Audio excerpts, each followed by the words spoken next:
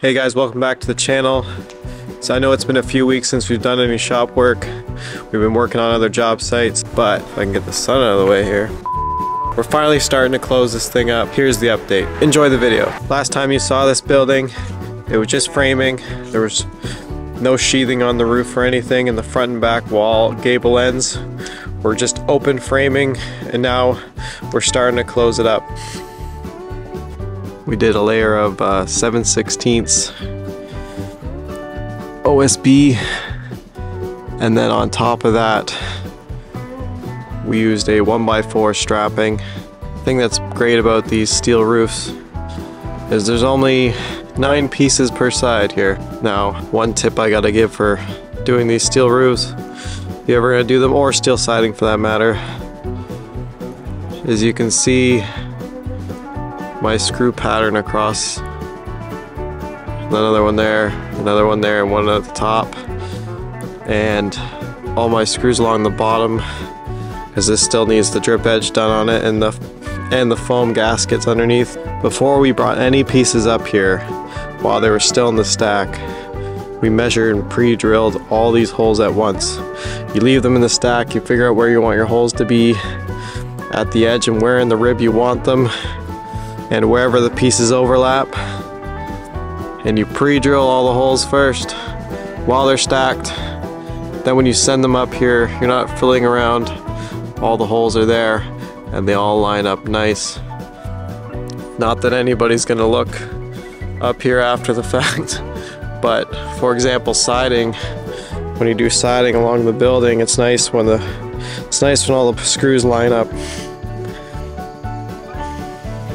If you already have your sheets up there, the best way to get screws that line up is you measure one side, put a screw on that end, put a screw on that end, put a string across it tight, and then fill in your screws in the middle, and they'll always line up nice. Yeah. After we got a bunch of these sheets up, there's a capping piece at the top that has foam gaskets for ventilation,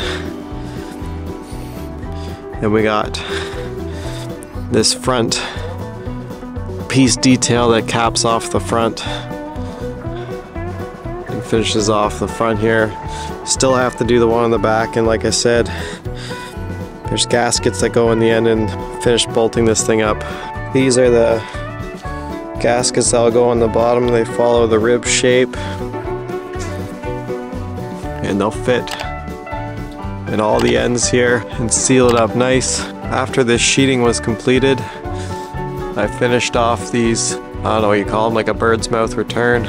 I always find it way easier to do these, put the sheeting on first and then build these after.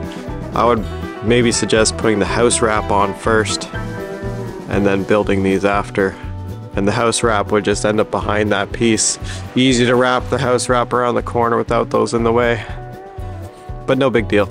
This piece here will help when the soffit comes level across the back. It ends there, and then so the soffit has a spot, ends there. This will all be wrapped in aluminum, and then square soffit all the way down the side.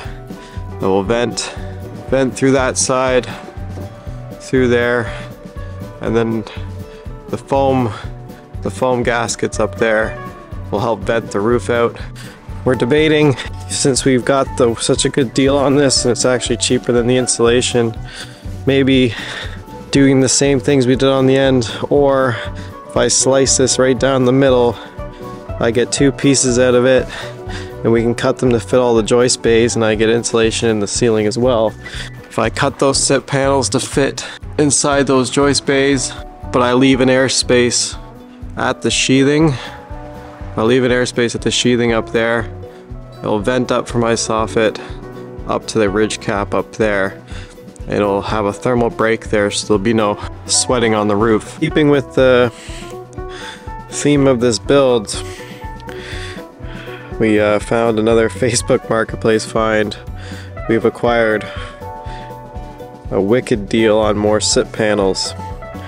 So what we ended up doing, you can kind of see there, those are all where the 2x6 studs were on the gable end. We actually cut the pieces to fit and spray foamed in between them. Kind of like making your own puzzle pieces. we did the same thing. We did the same thing at the front up there.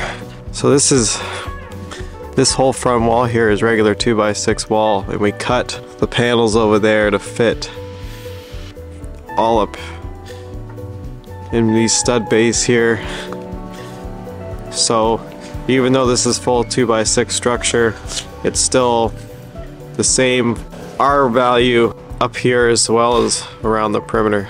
So yeah, we're almost weather tight once the last pieces of roofing go on there, and we can throw the Tyvek on here and we can put siding on this. We ordered the garage doors. The big garage door won't be ready for a few more weeks, but that's okay. We're back and forth at other job sites for the next week or so, and then we're gonna be back to this. Once we're weather tight, we can start working on the inside stuff too.